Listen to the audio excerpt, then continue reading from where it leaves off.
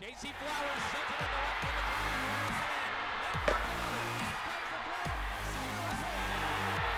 of the 2 strikes, 2 outs. The bases are loaded, it's the bottom of the 9th, and it's the freshman that steps up to the plate and wins the game for the Noles against Jacksonville. FSU center fielder JC Flowers is taking his first season as a Seminole by storm.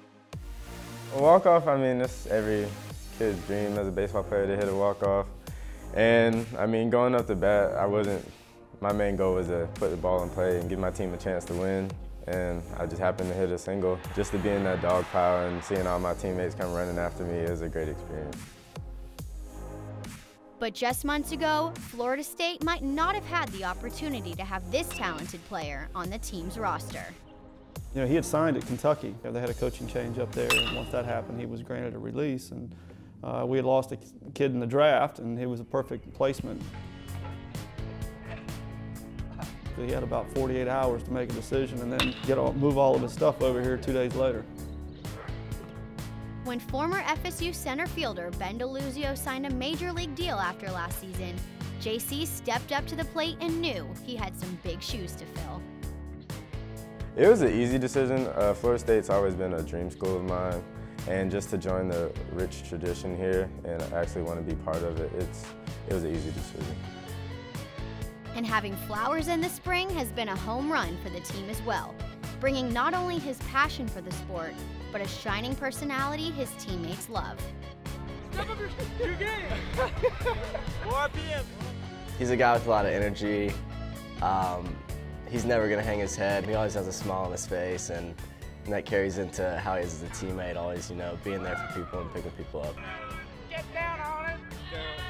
Well, he's a very good teammate. You can tell that he genuinely cares about the well-being and performance of teammates. He wants to win. He's a tried and true winner everywhere he's been. He's always won, and we're really excited for him to be a part of the program.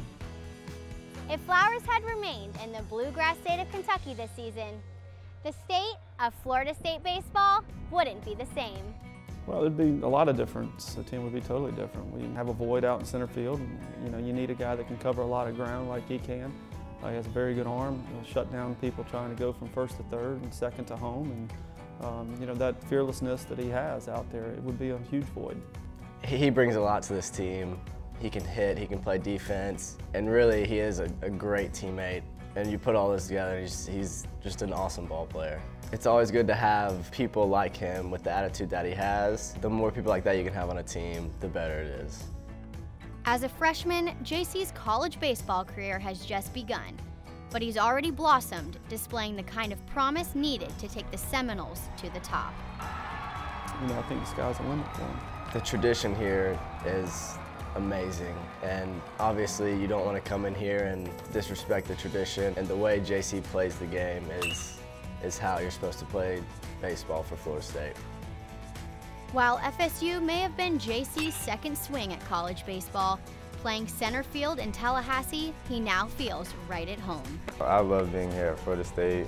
It's been a childhood dream, and just my teammates, the coaches, they're just like a second family to me, so I wouldn't choose any other place. And given the chance again, FSU would pick Flowers every time. I'm Lindsey Goodwin for Seminole Sports Magazine.